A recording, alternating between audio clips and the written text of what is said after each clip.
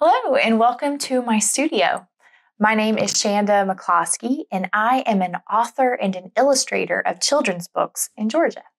Some of my books include Dolly 1.0 and Fire Truck vs. Dragon.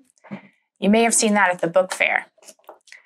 But the way I use math a lot, but one of the biggest ways I use math is when I'm trying to draw something, illustrate something, that's a three-dimensional shape, but I'm trying to show you on a flat surface like a piece of paper.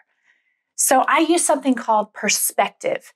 And that's a little trick that I use, that all artists use when they're trying to show you something 3D on something flat. So for example, a box, say here's a box.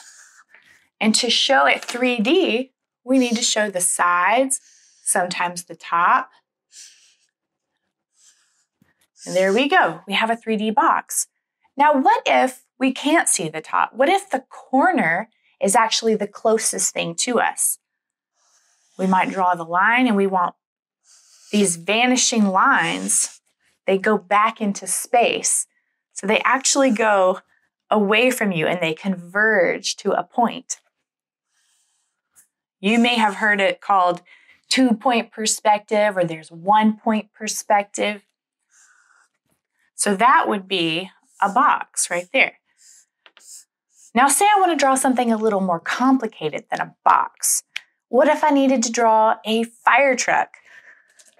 When I was given this project, Fire Truck vs. Dragon, I did not know how to draw a fire truck. I had to research, I had to practice. And essentially, though, it's just a big 3D rectangle. So here we go.